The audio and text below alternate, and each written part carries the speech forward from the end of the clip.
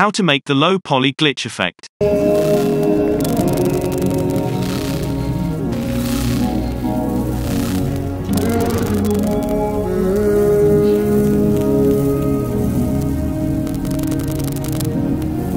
Today's video is sponsored by the best next-gen game, Candy Crush. Open your clip in the Fusion page. Add a merge node. Bring a particle emitter in empty space. Go to the Style tab, and change the style to bitmap. Bring a background node in empty space. Change the color to white. Add a polygon mask to the background, and draw a triangle shape. Connect the background node to the particle emitter. Select the emitter, and add a particle render node after. Change the output mode to 2D, and connect it to the merge node. Select the emitter, and go to the region tab. Change the region to bitmap, and bring the low value to 0. Connect your clip to the emitter. Go to the Controls tab.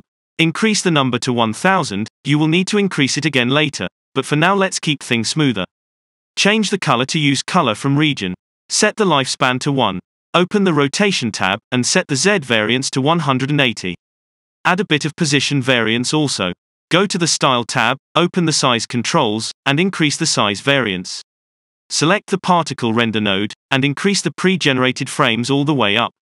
Now you can go back to the emitter, and increase the number of the particles.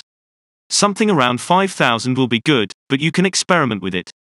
Once you are satisfied, select the merge node. Right-click to the center value, and select to modify with shake.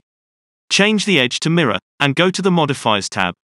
Bring down the smoothness. Set the minimum to 0.45, and the maximum to 0.55.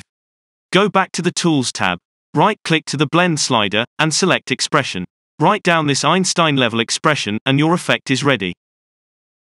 If you liked this clip, subscribe to this channel. If you didn't, subscribe and close your eyes.